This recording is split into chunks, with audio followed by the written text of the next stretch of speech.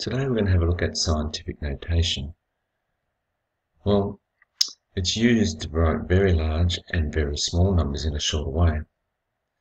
For example, in science, we know that the speed of light is approximately 300 million meters per second.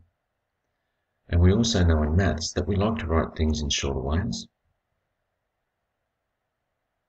And we also know that the mass of a neutron in science is approximately that many grams, which is a very small number.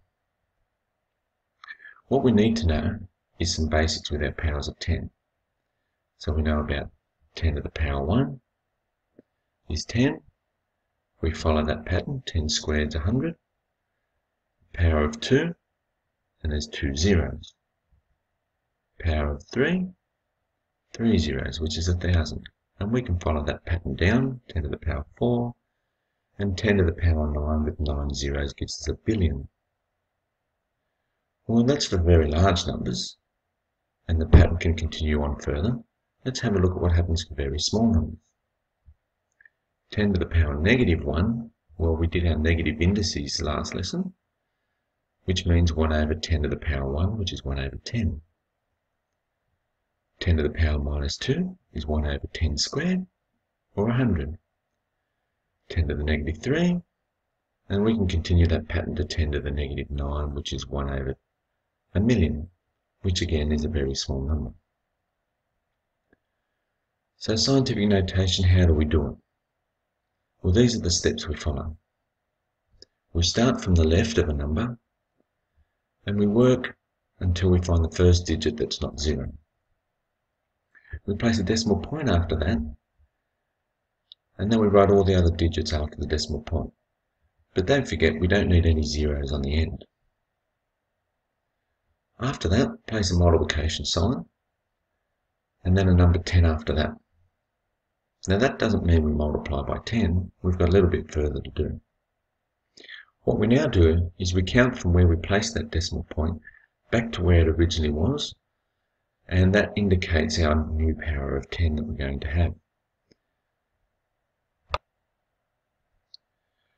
So if we move that decimal point back to the right, then the index is positive. This represents a very large number. If we move that decimal point back to the left to get to where it was, then this represents a very small number. So let's have a look at that speed of light again, which was 300 million meters per second. If we start from the left and find the first digit that's not 0, it's the 3. So we write down the 3, put a decimal point after it, put all the other digits afterwards, write the multiplication sign, and then a 10. Now we notice we don't know the power yet. Now, if we have a look, we've placed it just here, and the decimal point actually belongs back here after the last 0. So if we count from where we've placed it, which is here, back to where it belongs, 1, 2, 3, 4, 5, 6, 7, 8, then that's where we get our power of 8 from.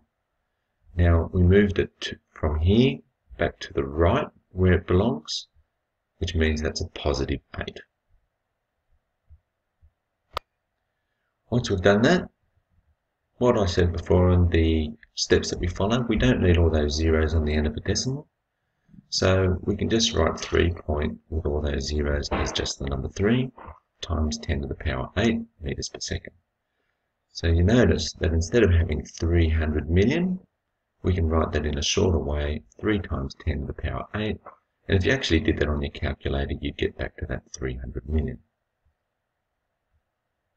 Well, that's an example of a very large number. What happens if it's a very small number, like the mass of that neutron?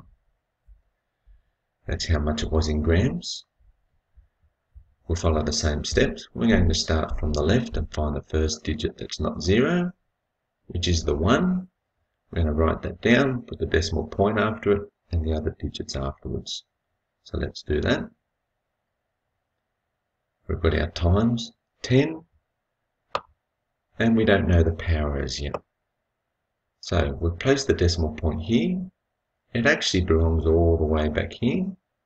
So we can count how far we've got to move it back to where it actually belongs. And if we were to do that and count, we would find that we'd go to 24 places. But we've moved it to the left, which is the negative direction. So our index now is 10 to the power negative 24. Do I need all these zeros in front of the 1? No, we don't.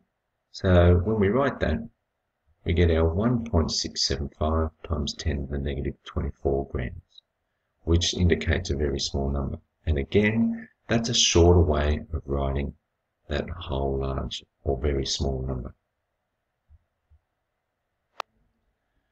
But what if there are a lot of digits after the decimal point so that we can't cut off any of the zeros on the end? Well, let's have a look at what happens there. For instance, we have this number here, 653,725,842,905.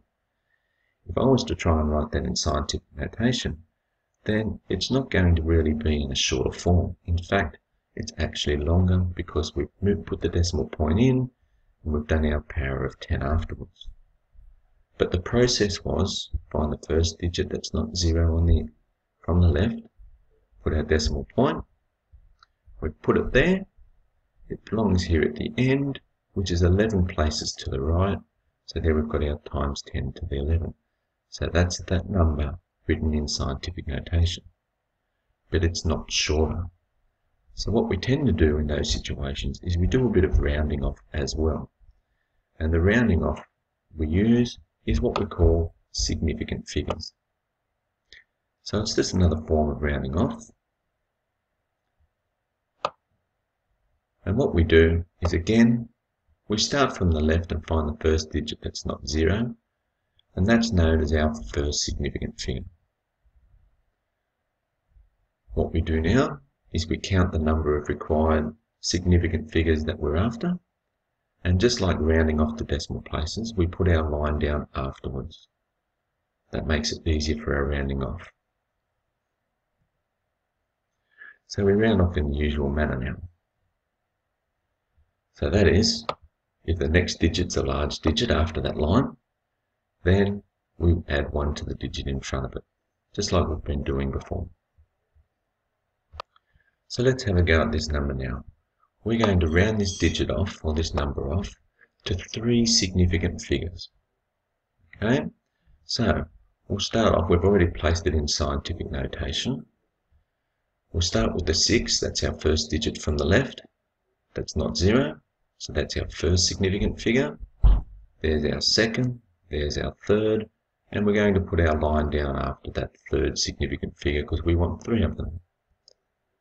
So there's our number to start off with, and we've put our line down here. We then check the next digit and see what happens.